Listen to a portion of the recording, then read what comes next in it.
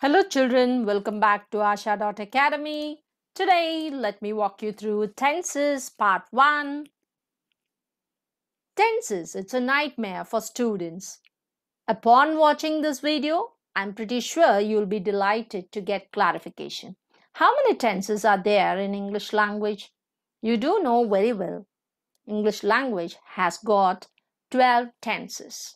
And under part 1, let me take you through the very first 4 tenses which come under present. So the very first one, simple present tense, and then present continuous, present perfect, and present perfect continuous. So this slide talks much about the sentence structure of each of these tenses. When to make use of simple present tense? Use 1. When you want to talk about repeated actions, then in that case you can make use of simple present tense. And then second usage when you want to talk about facts or generalizations. And then the third usage, scheduled events in the near future. So here, the very first one. Look at the sentence structure here. Verb plus yes or yes in third person. So when you want to talk about habits, she drinks tea at breakfast. He only eats fish. I watch television regularly. So when you want to talk about habitual or customary actions, then in that case you can go for simple present tense.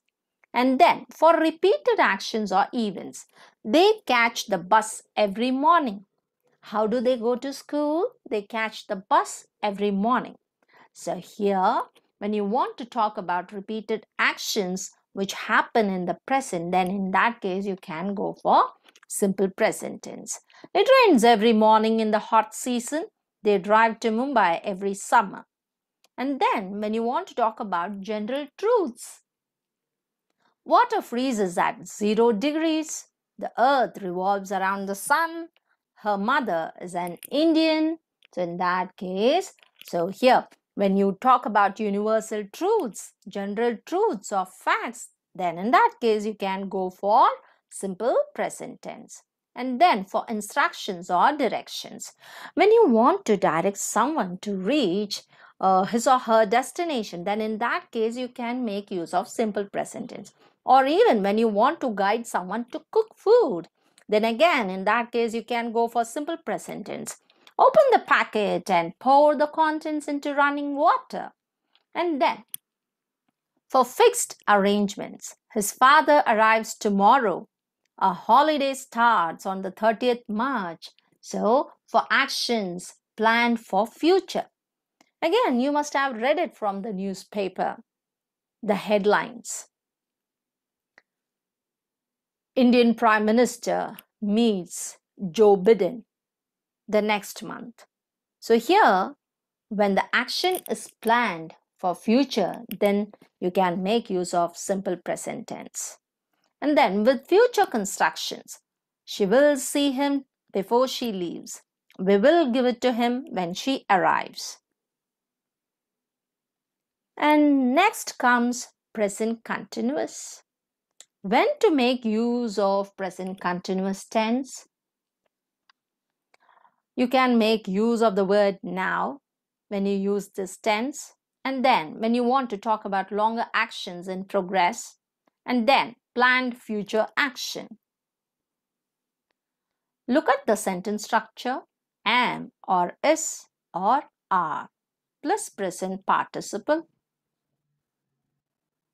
So here when you want to talk about near future events, then in that case you can go for present continuous. Sheila is meeting her friends after her work. Is she visiting her parents next weekend? So here when you want to talk about future events, then in that case you can go for this one, that is actions planned to take place in the near future. And then for actions in progress at the time of speaking, you are learning English now. They are not reading books. And then comes longer actions in progress. I'm studying to become an engineer. When someone says this, it doesn't mean that at that point of time he or she is studying, which means that he or she can be sitting there at any restaurant having their dinner. So here, the next sentence, with always irritating and shocking. So here, the present continuous with words such as always or constantly expresses the idea that something irritating or shocking often happens. Look at this sentence, she is always coming to class late. So which means that they are irritated because of her late coming. Then comes, I'm not hearing anything. So here, the usage of this word hearing is wrong. How to make use of this in a sentence? I don't hear anything. This is the right usage. So here, actually, this verb here is a stative verb. And that's the reason why you shouldn't make use of or you shouldn't add ing here along with this verb. For more clarification, you can watch this channel for stative verbs and dynamic verbs. Next comes present perfect tense. When do you make use of present perfect tense?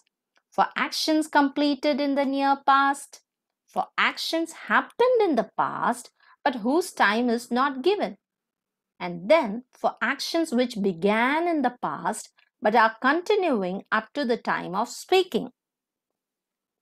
So when you want to talk about your experience, when you want to talk about change over time, or when you want to talk about accomplishments and uncompleted action you are expecting, or unspecified time before now, or multiple actions at different times, for these things you can make use of present perfect tense here. So look at the structure here, has or have plus past participle. So, when you want to talk about your experience, I have been to Paris. This sentence means that you have had the experience of being in Paris. Maybe you have been there once or several times, and then comes change over time. You have grown since the last time I saw you. So, here, which means that the change that has happened over a period of time. And when you want to talk about accomplishments, doctors have cured many deadly diseases. So here you can see no specific time has been used here. And then an uncompleted action you are expecting. So using the present perfect suggests that we are still waiting for the action to happen. Look at the given example. Bill has still not arrived. Jim has not finished his homework yet. And then multiple actions at different times. She has had 4 quizzes and 5 tests so far this semester, and she is still or yet to join many other programs also. Hassan has talked to several specialists about his problem, but nobody knows why he is sick. So here, present perfect suggests the process is not complete and more actions are possible. Then unspecified time before now. What is that unspecified time before now? Look at these words here. Ever, never, once, many. Many times, several times, before, so far, already, yet, etc. These words are unspecific expressions. You can make use of these unspecific expressions in present perfect sentence. She has watched that movie several times. Have you ever traveled to Mars? Then comes present perfect continuous. So when to make use of present perfect continuous tense, children? For actions which began in the past but which are still continuing and shall continue for some time. And you can make use of the words recently or lately even. Look at the sentence structure, has or have plus been plus present participle. So here duration from the past until now. We use the present perfect continuous to show that something started in the past and has continued up until now for 5 minutes, for 2 weeks, and since yesterday are all durations which can be used with the present perfect continuous. So here they have been talking for the past 2 hours. James has been teaching at the university since 2020. Here for the past 2 hours, which means that the period of time, and since 2020, which means that the point of time.